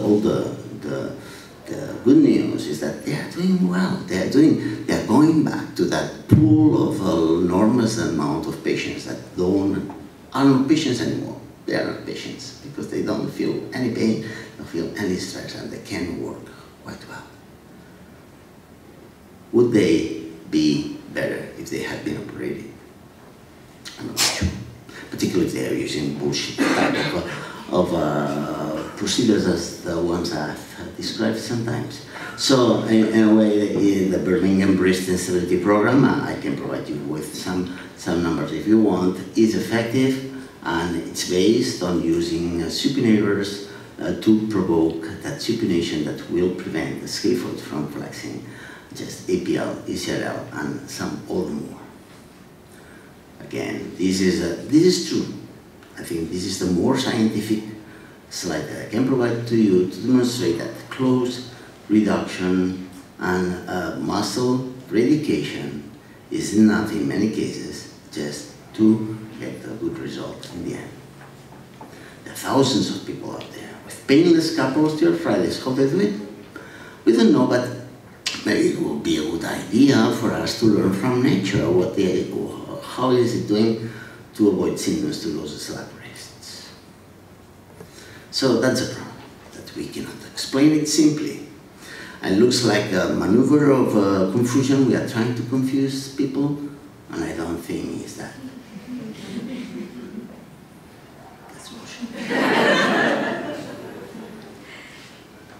It's fucking complicated. Isn't that right? I mean, it's a fucking complicated thing. Oh, I'm lost. And he says, looks familiar, this guy. Thank you very much. Okay, I've seen that I have in the program now presented the topic, it's the four-leaf clover approach. It's an approach that we have been using quite a while from now. And since it has been quite successful in its conception and the practicality of using it, Jeff asked me to present that actually it's not really for the wrist instability thing. It's more in general, something to assess problems with the RUJ joint, which to me should not be called distal radial ulnar. It should be called radial ulnar carpal articulation. Having said that, I want you to report on a case that I failed the diagnosis, I failed the treatment. It was so embarrassed that gave me the opportunity of thinking what was needed, and I did it. I think it was a good idea. That's why I'm presenting it. As you can say, I'm not only showing you successful things or successful ideas, I'm showing you my failures as well. And I think that you learn a lot by doing this. So case presentation, I'm sorry I don't have that movie. Actually, you can imagine. There was somebody who had a complete dissociation between the distal radial ulnar joint and the radial ulnar carpal ligaments. Everything was in bad shape, so you could just mobilize that radius and the carpus back and forth relative to the ulnar. Even though it looks like a lunate, an ulnar instability, actually it's a radiocarpal instability. If you ever have figured out a profile of your wrist to know if whether or not this sagittal view is really sagittal, it's really profiled, well profiled, there's one trick, and probably you all know that. You need to figure out the outline of the pisiform, and the pisiform needs to be exactly at the right distance between the scaphoid and the capitate, in the middle of that. If that outline is exactly there, that means that the profile, the lateral view is right. And if the lateral view is right, then what is not right is the fact that the ulnars stick there. It's the axis, so the radius and the carpus is displaced palmarwards. So this is pathological. That was the case, and at the time, 2009, we obtained these MRIs. In that time, probably were not that good. This is not 3 Tesla for sure. And we came up with this diagnosis. It was a type 7B diagnosis injury. So in that case, we were so keen on arthroscopy that we went in and we fixed it the regular way by just attaching that remnant of the TFCC to the capsule, and through the capsule we were thinking that probably would resolve better. That was March 2010. It was a good lateral view, and still the ulnar was dorsal. That means that the radius was badly dislocated palmally. She was not very happy with that. Besides, he had lost a lot of supination. So because of that, we thought, well, maybe we did a lousy job here. I'll try to do it better. This time we went palmally. We went palmally because there was that supination deficit, and any supination deficit usually it's much better dealt with palmally. So we did that, and that was the approach that we did palmally, and over there we found that exactly that the TFCC has been evolved of, and we put that anchor suture to provide stability. Okay, there you go again. Right lateral pisiform, everything was right, except that patient. He was even worse. I was so embarrassed that sometimes, you know, in those situations, what you do is, let me do that again. Please, give me that opportunity. But that doesn't happen that often. But if we had seen something that was very interesting. First thing, we had realized that the tendon is not in the right place. What tendon is this? ECU. The extensor-capillary tendon was not well placed. That means that it was dislocated. And further to that, there was some fluid inside. There was some arthritis going on into the dorsum of the capsule. The dorsal capsule was filled with synovitis. It wasn't arthritic. Actually, it was not what we thought. It was not a traumatic lesion. It was more an arthritic lesion. So, that was exactly it. At the time, and even now, and probably in your practice as well, whenever you see a dislocation or instability like that, you always think on the TFCC. You see the tree, but you don't see the forest. Because the forest is much more to it than just the TFCC evolution. There's much more to it. And that much more to it can be identified if you are clever enough as to realize that this may not be the only injury. So the question was how not to miss the forest when you see the tree. Because the tree is easy. The forest, how to see the forest, and what's the forest. And that was the basis why we thought that it was interesting to show an algorithm of treatment that at least it could relieve my pain of having failed so much or so badly or so lousy. This is Ben. It's Ben's diagram, the one that invented that idea of looking for graphical representations of all possible complications or all possible relationships between the different factors involved in one system.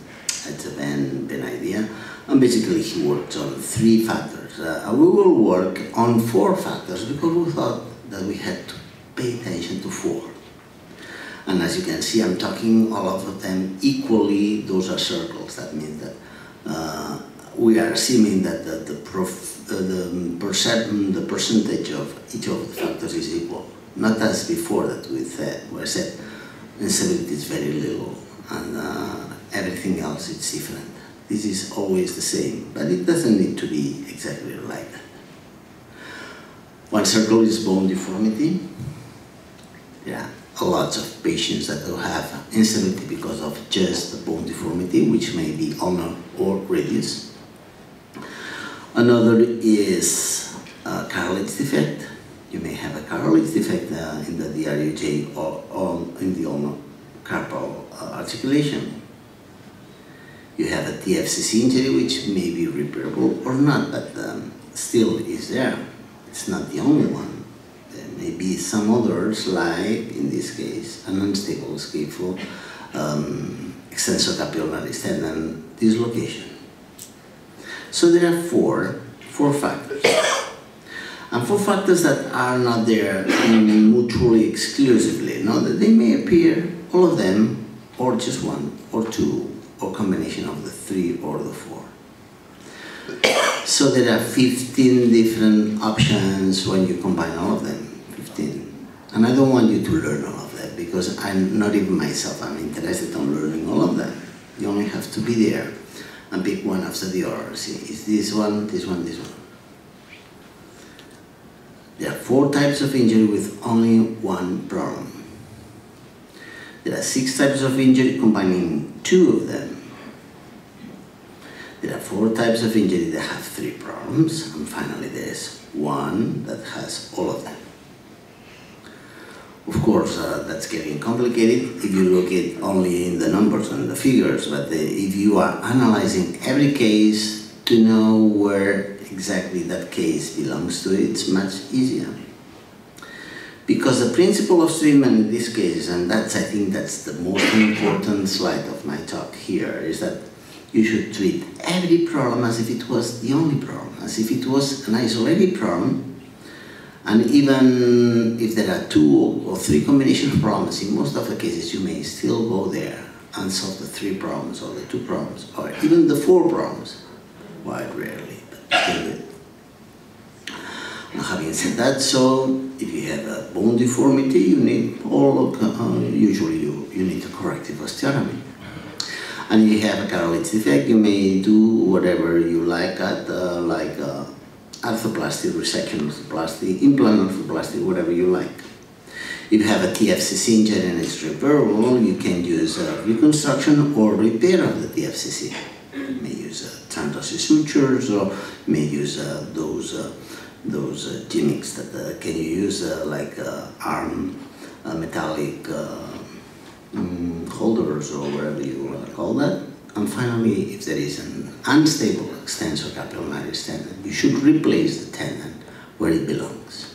And that was one of my problems. Okay, let's imagine that you have not 1, but you have 2. You have a cartilage defect and you have a bone deformity. In those cases, it's easy because you can do a refraction. You may do a corrective osteotomy of the distal radius, and you may also produce an implant or an arthroplasty you can do. You have a TFCC injury, you have bone deformity, you may do a corrective osteotomy, but the RUJ ligament reconstruction. If you have an unstable issue and you have bone deformity, and so on and so forth, you mean again that you need to address everyone as if it was an isolated problem. And most of the cases that's possible, as long as no long time has passed since. So that would call for a relocation of the issue tendon plus corrective osteotomy, and cartilage defect and TFCC injury would require ligament reconstruction and arthroplasty. And in this case, you need for an unstable issue, you need to relocate that plus a prosthesis or arthroplasty of the DRUJ. In this case, again, we're trying to show all the possibilities that we have for treatment. The key is not to do exactly that. The key is not to forget anything, or at least to be aware of what you have. If instead of 2 you have 3, you may do whatever you want, but in those cases sometimes it's useful to ask yourself, don't bite off more than you can chew. Don't bite more than you can chew, because that's human. That's human. Sometimes we want to impress by the X-ray, but usually we don't impress the patient that much, and much less the one that's paying. That's another factor, because this is not easy. So salvage procedures are there just to use them whenever necessary. Basically, that was about what I wanted to show you, except that we have a case over there, being there, waiting for us to resolve that. The funny thing I must tell you is that I have not been sued by this patient. He's still a good friend of mine. He thinks that I'm a good surgeon. It's so easy sometimes. Well, in that case, how can you do it? That was the situation. Imagine again, it's a normal profile. The pisiform is between the scaphoid and capitate. So that was a real problem. He couldn't supinate, he couldn't pronate, he had pain all over. He was really disgusted about me. So I told him the story. Well, I've met I missed the fact that there was that and that and that, and we worked the same principle. And we realized that we had a cartilage defect, realized that we didn't have a TFCC injury that could be fixed, and we knew that there was an unstable issue. Of all the possibilities that we had discussed, we discussed one that was the easiest, and the one that we didn't have to use any prosthesis, anything. And I went back to my roots, and I went to the match-ulna procedure. For those who doesn't know, a match-ulna procedure actually it's a RAG procedure, except that it has two different peculiarities, I say. One, it matches the distal ulna so that it ends exactly at the right length, and provides a contact, that there will be contact between the two bones, but there will be contact as wide as possible. The wider the contact, the less pressure that there will be. Not only that, what you are doing, we are doing here, some sort of tendon, some sort of reattachment of the remnant of the DFCC to the tip of that ulna. And we have done that. Now we are collecting those cases. We have a lot of those that have more than 15 years follow-up. I wouldn't say that they all are happy. I would say that they all are functioning very well. As the case that I'm showing to you today. This is the reality. That was about 3 years after the original injury, the original case that you have seen. This is the pronosupination he's got, this is flexion extension, and you will see that everything else works very well. And this is, he is able of holding weight and produce a full pronosupination, which is okay. He understood that was an easy case to solve. So he was happy with me, and I was happy with him. And I was happy, in a way, to reconduct all this business in a solution that it may be useful to anybody.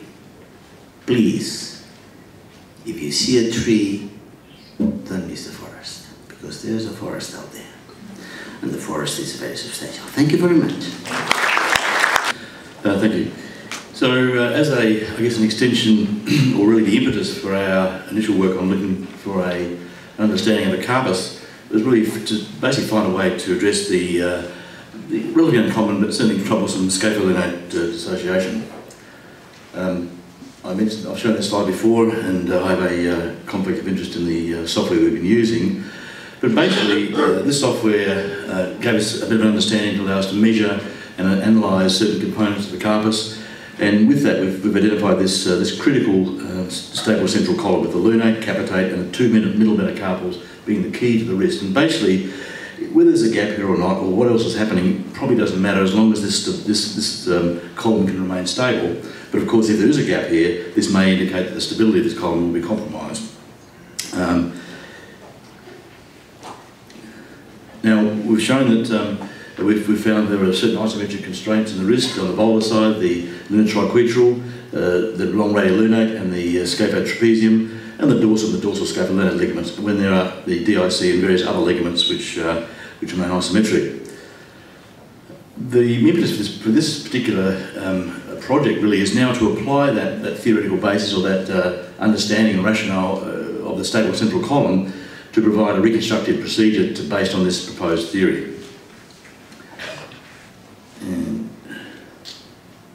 And we've called this the anatomical front and back procedure. My wife thought that, mainly ANAFAB. So, what are the options for the scapholunate dissociation? There are many. There's the Blatt and the Brunelli, the various types, the original, modified, and the wrong, Russell, Slick, Slam, Slazed, SLT. There are a whole range of options which, again, have been pretty disappointing in some of the outcomes, and certainly not consistent.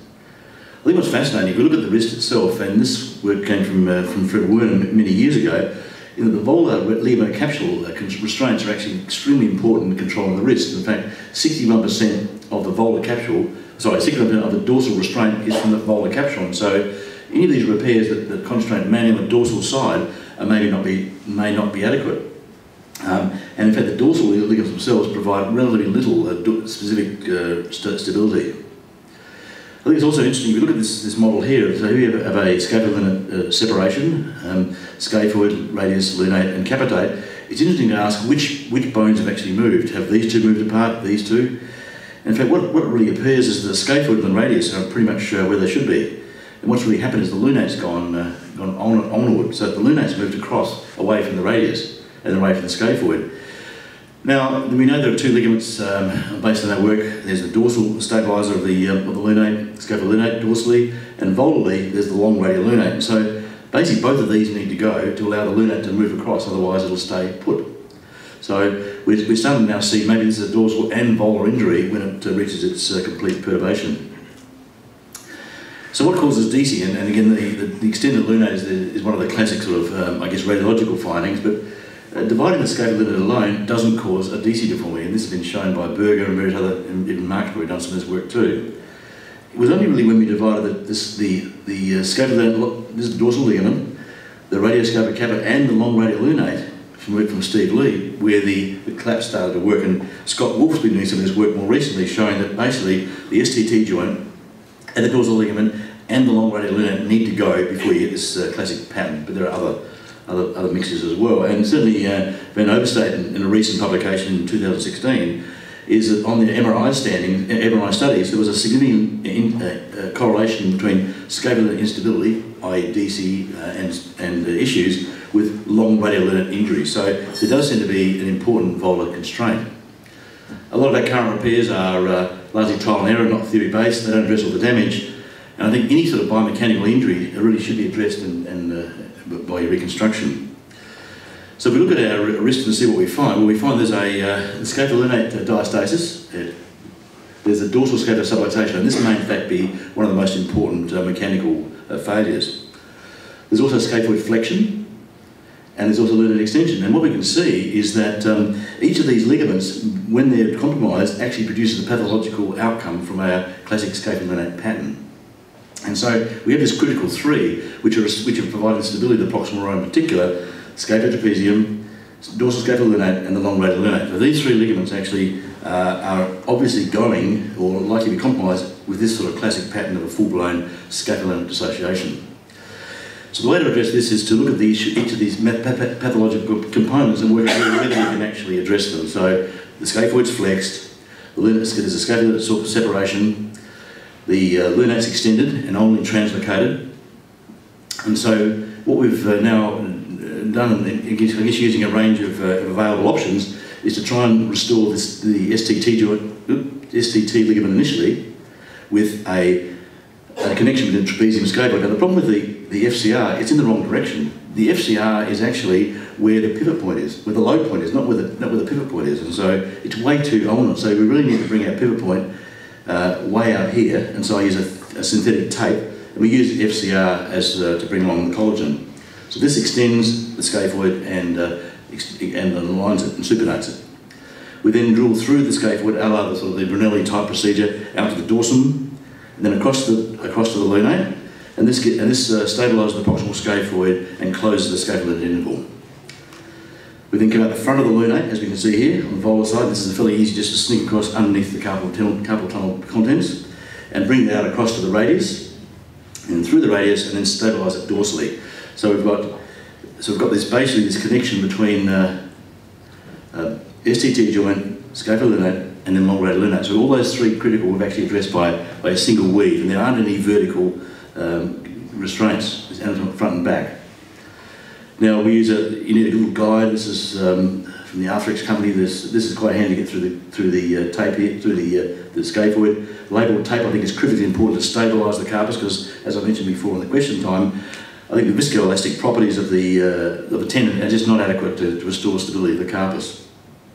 This tendon shuttle now has made things passing, you can get through drill holes much easier, and these little tenodesis screws are quite handy to stabilise the construct. And so, if you look at this process more diagrammatically, we take a section of FCR tendon, and really this doesn't provide, this isn't the important part, this is the important part on this triscaphoid joint. Labelled tape, anchor, through the scaphoid.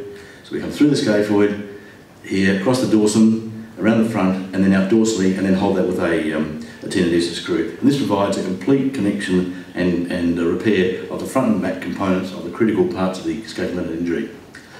So nothing ruins your results like follow-up.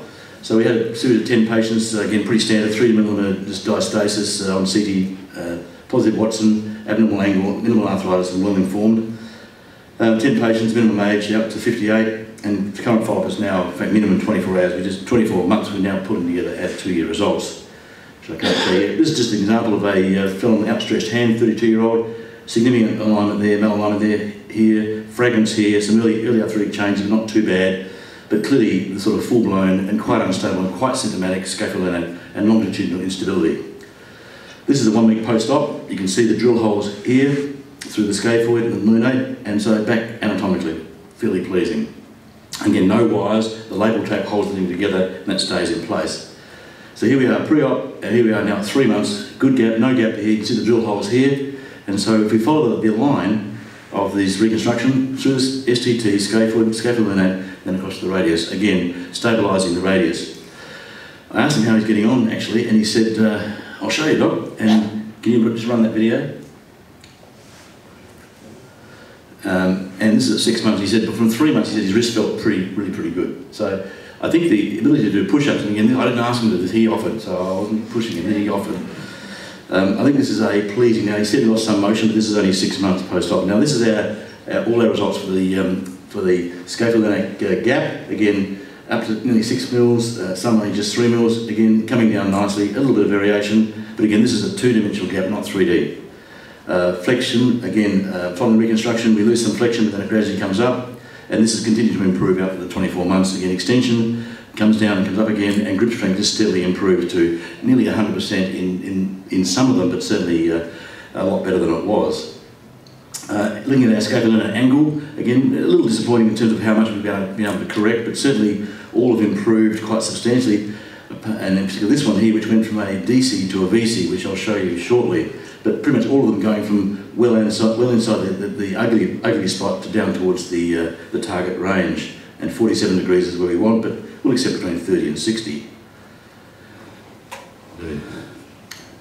So these are some other examples here. Again, pretty much all the guys can just push, you can just fire up those bottom 2 videos. This guy was dragon boat racing. This guy was dragon boat racing at 3 months, which I wasn't very impressed with. Not bothering too much? Yeah, okay, that's fine. So, what complications? Well, there's always some complications, I guess, in many, but we've had no loss of correction, infection, or excessive stiffness. We did have one patient that I mentioned, I'll show you the slides, where we overcorrected her to from a DC to a VC psoas. And what this actually caused extraneous ulnar carpal impaction. Now, I'll present this in my paper later on, so I'll just zip through this fairly quickly, but I don't know where they came from. That's interesting.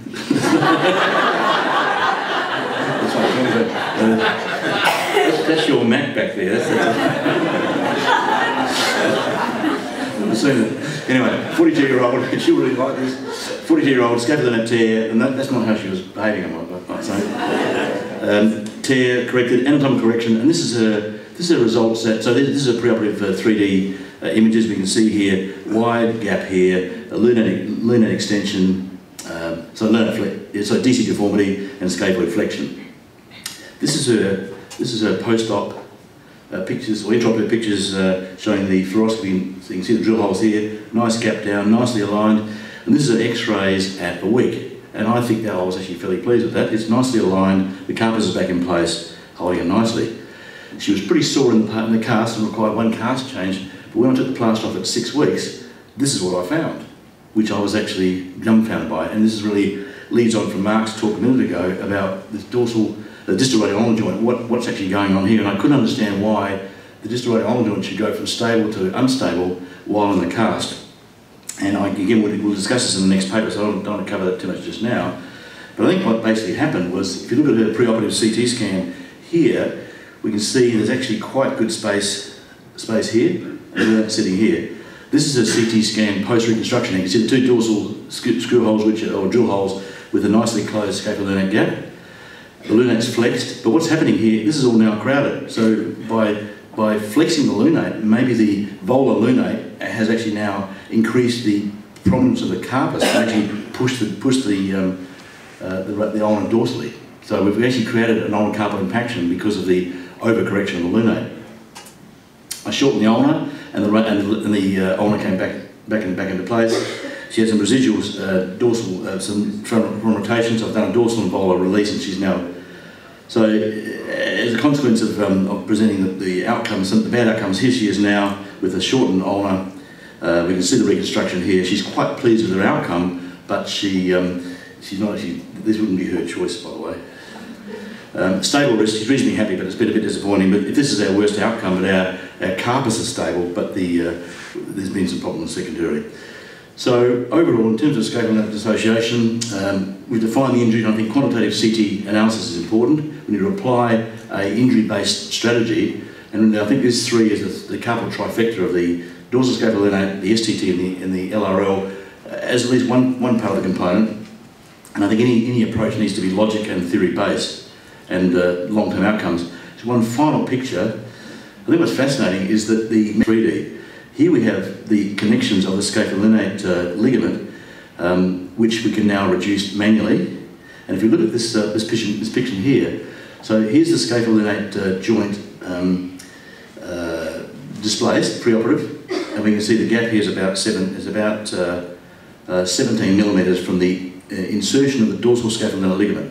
If we manually reduce the scaphoid on the computer, we can see that this goes down to 7. So this has been a 10 millimetre gap separation in the dorsal scapholinate, and yet on the 2D picture, it's only a 4.5 millimetre gap, which we then reduce down to 2. So I think what the big problem we're missing in a lot of these scapholinate gaps is that this is a 3-dimensional deformity, not a 2-dimensional deformity. And I don't think that'll, will that video run at the bottom? And you can see the deformity that actually the scaphoid does. So that's where it starts, and by reducing it on the computer, we can actually get an idea where it should be going. Thank you.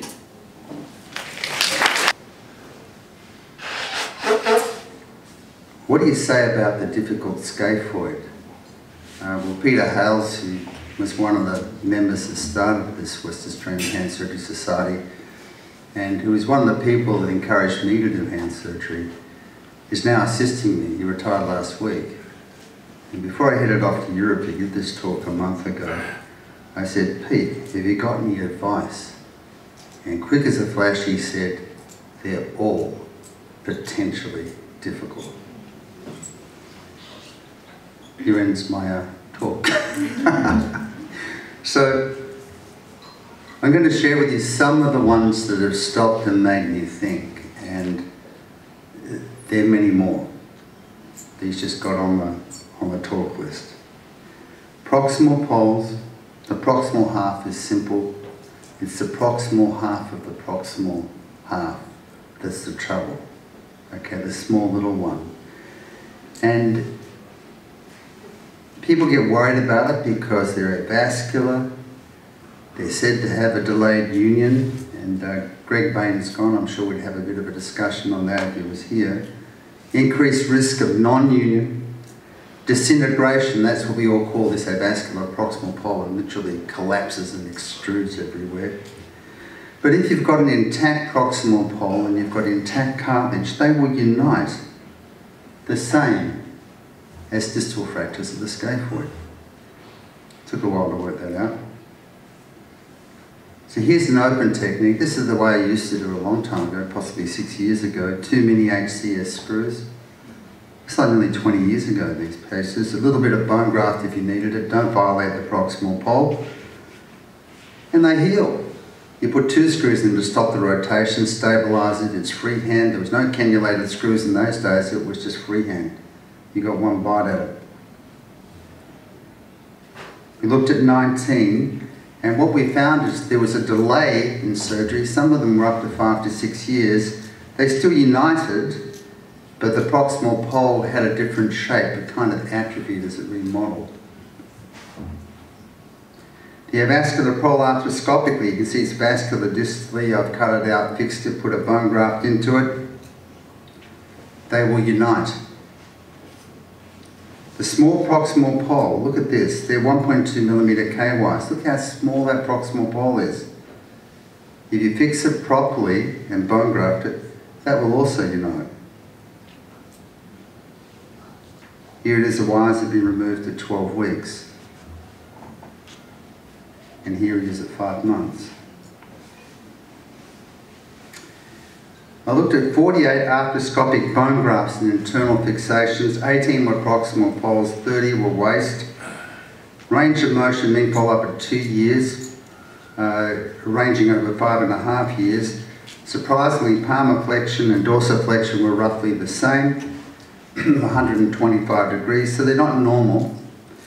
And the proximal pole healed just as well as the waist. It healed just as quickly and just as reliably. I had 2 revision operations out of the 18 proximal poles. But what I can say is that I was responsible for both of those. Initially, I used to rely on the image intensifier to make sure I picked up the proximal pole. But when the proximal pole is so small, The image intensifier is unreliable. So I learned that you had to turn the scope around and actually see the wires going in to the proximal pole, and there's a few tricks with that sometimes. So yeah, I have this policy, if I've done it once and it's failed, then don't do it the same way again. So I reverted to the old technique of 2 screws, proximal pole and united. The second one that I failed with was inadequate excision of the non-union. I failed to appreciate the obliquity and didn't get it all.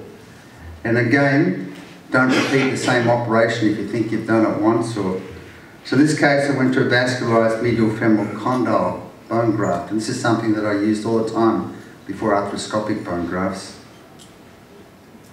And here's a picture. Basically, you cut out the non-union, fix it with a wire, cut out a piece of bone from the medial femoral condyle, pick whatever geometry or vessel you've got, drop it into the scaphoid non-union after you've cut it out, and anastomose it into the vessels. And that works incredibly well. But the problem is it's a much bigger operation with much more scarring, more pain. So distal third of the scaphoid involving the triscaphoid joint. Now I looked at that and I thought, what the heck do I do with this one? This is a little bit unusual. You can see it on both views.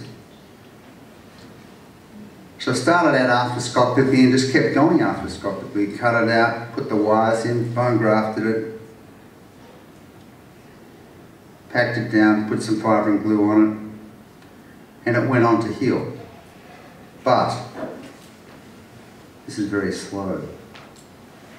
There it goes. 4.5 months after his arthroscopic bone graft, he turns up with a fractured distal radius. Here he is. So the next thing about these patients are, I wouldn't say they're difficult, but they're young, they don't listen, they do what they want, they take their casts off, they take their splints off, and about 15 years ago I could safely say that was an adolescent or young male. But now the females are catching up very quickly. No difference. This is one that a colleague sent me, and I'm very grateful for the cases that I get, because this is how you learn and you challenge yourself. This is an infected non-union, and the proximal pole is disintegrated. It's had 2 operations, bone graft and IV antibiotics. So what the heck do you do with that? I mean, not much you can do with a proximal pole. So I went in and took a rib. This is Michael Sandow's operation. Huh? He popularised this. I don't know if I'm doing as well as you, but it's a bit of freehand carving to get it the right shape and whack it in. And here he is. You can only see the interface between the bone and the distal scaphoid. You can't see the cartilage. And I've used this on numerous occasions, and I thank Michael because it does get you out of trouble. I prefer it to taking a vascularised medial femoral osteochondral graft. I can't see the sense in that. That's not a normal wrist by a long shot. But it's better than a partial fusion. He doesn't need that yet. He doesn't need a fusion yet, and it's got out of jail for a while. I don't know how long it'll last, but it's been good. You know? What do you do with the tattoos? Pardon? Sorry? The tattoos. Do you go for tattoo your incisions? Yeah, tattoos are a really interesting point. Watch this one. I'll talk about that in a second. This is a fractured proximal pole with a sagittal fracture in it that I got early. So, what do you do with that? Opened it up and it's in 2 pieces. Because I got it earlier, it went on to heal. What do I do with tattoos? First of all, people are very emotionally attached to their tattoos, a lot of them. So what I normally do is I try to get them as perfect as I can so that they heal well. But even if you get them perfectly, sometimes they shift a bit with a scar. But the best fun is when you're doing free flaps, you can take a tattoo with a skull on it and put it somewhere else. I've got a second metacarpal reconstructed like that with a lateral arm flap with his skull in his web space. He loved it. I had one in your break in the lab that they have the picture that says that man. Sorry? It said that man. That man. The bloke I took the bloke I took the free flap with the skull off actually blew his hand up with a bomb. It was in Los Angeles. So that went on to heal, and I was very lucky with that, I guess. I worried what was going to happen with that one. This is one that really pushed me. Down the southwest of Australia, he injures his wrist, he gets an x-ray, it's poor quality, poor penetration, not a good lateral, and it's passed by the radiologist down there as normal, and he turns up at 6 months with this transradial styloid dorsal perilunate dislocation. That's what it looks like.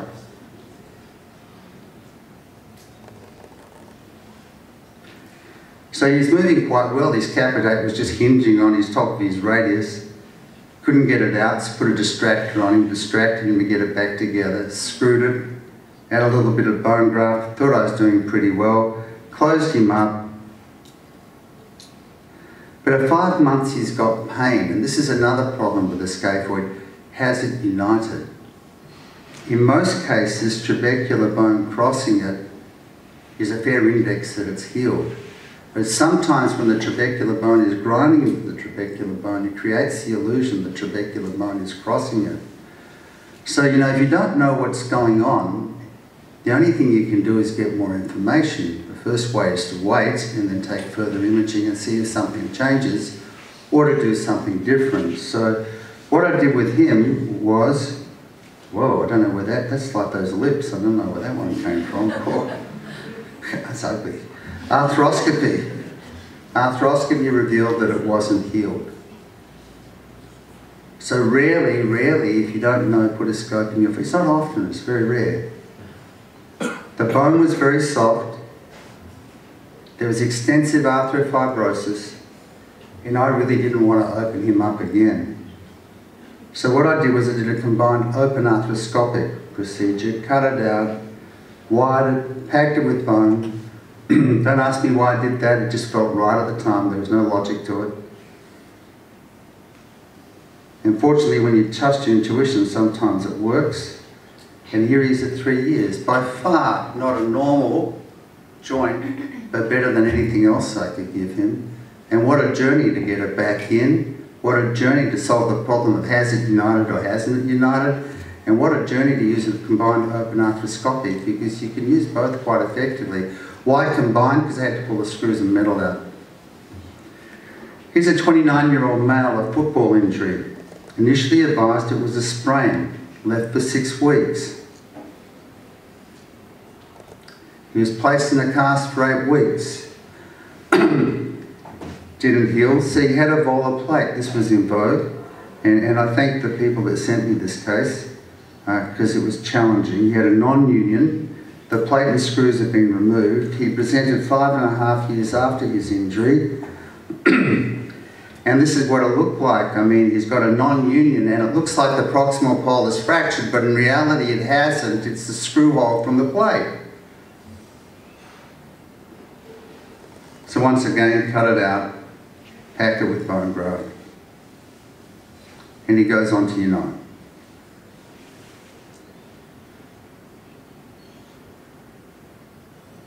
Weeks after. It's not normal.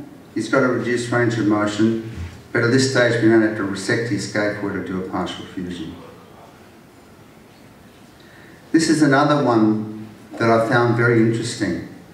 A microtrabecular fracture of the scaphoid and the radial styloid. It was a bit like Mark's talk, that guy in the background when LeBron injured his wrist, just keep playing. So you know, it's a microtrabecular fracture. But then he turns up, 3 weeks later he simply hits a football and he has a grossly unstable transscaphoid perilunate fracture subluxation. And again, very unstable. The trick is just to pin the lunate to the radius, it stabilises it, and then you can fix the scaphoid without difficulty. An arthroscopic top-up graft. This is an AFL footballer. He fractured his proximal pole, a young player, elite. I've changed the colour of the Guernsey so you can't trace it. In 2013, he fractures his proximal pole. It's put in a cast for 6 weeks. In 2014, it's bone grafted and internally fixed by a very good surgeon. In 2015, he gets a bone graft and another internal fixation with 2 screws by another good surgeon. Scaphoids don't treat you well sometimes. It doesn't matter who you are. You know, if you do them, you're going to get hurt occasionally. He's referred for a free femoral bone graft. That kind of makes sense. But what I did to him was simply cut out the scar from around the screws, pack it with bone, put graft on it, and he went on to heal. You get a great view with this thing. Here you can see he's bridged across and he went back to play football at 3 months.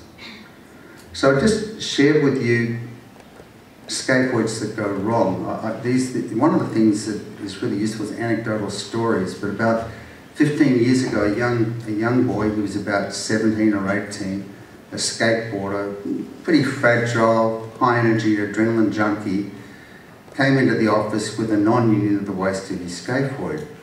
And I put a trapezoidal bone graft into it, and he took his splint off and went skateboarding in 2 weeks. And he came back, and I said, don't worry, we'll fix it. So we put another trapezoidal bone graft into it. And as what happens with these grafts, sometimes they heal distally, but they won't heal proximally. And I said, don't worry, we'll fix it. And the week after that, his mother rang me and she said, he's committed suicide. So these kids, you know, that sent me on a journey to try and work out what is the best way to fix this thing. How do you get them right as fast as you can? How do you get them back on their feet as fast as you can? And you know, they're fragile. Some of them just got their apprenticeships, their parents have spent their whole life working on them, and then a scaphoid takes them. Now this kid may have committed suicide anyway. But the point is, we don't have the luxury of mucking around with these people for 12 or 18 months.